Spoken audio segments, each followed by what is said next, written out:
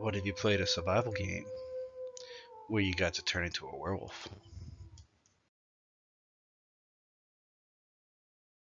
Wolf Survive is such a game, one where players will be taking control of a character who turns into a werewolf.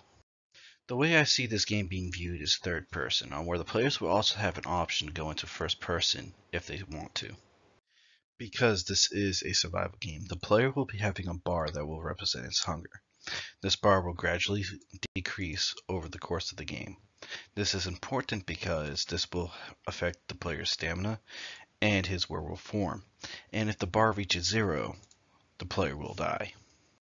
The anti-force in this game, which sole purpose is to take out the player, will be militia forces that are roaming the forest along with predators from that forest.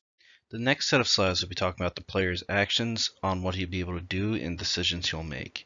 Some of the decisions that the player will have will be able to use his axe, his bow, or his wolf form to take out enemies.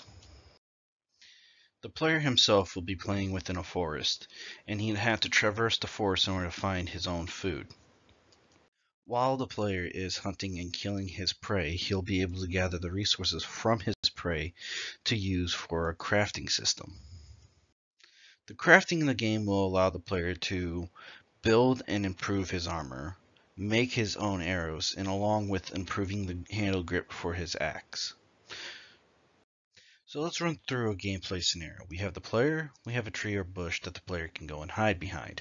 Next we have one of the militia. The militia spots the player. So the player can quickly run and hide behind the bush, and the guard or militia will run over to where the player was. He doesn't see the player, so he goes around to the other side where the player can actually quickly dispatch of that militia. Now the player himself, of course, is hunting for his own food. He'll also be able to sneak attack any of his food that he sees. The game will be having a day and night cycle. During the day, the player will be able to walk around, hunt, and gather wood. But however, during the day, he's also going to be hunted down by the enemies within the game, which will be the other predators along with the militia. So it's better at night if the player decides he wants to go and hunt instead. However, the player needs to survive for 7 days and 7 nights. The reason for this will become apparent within the story. Some comparisons for this game would be Tomb Raider, the new series that they did with Lara Croft on where she becomes the Tomb Raider, and Skyrim with their werewolf mechanic of being able to transform in and out of the werewolf form.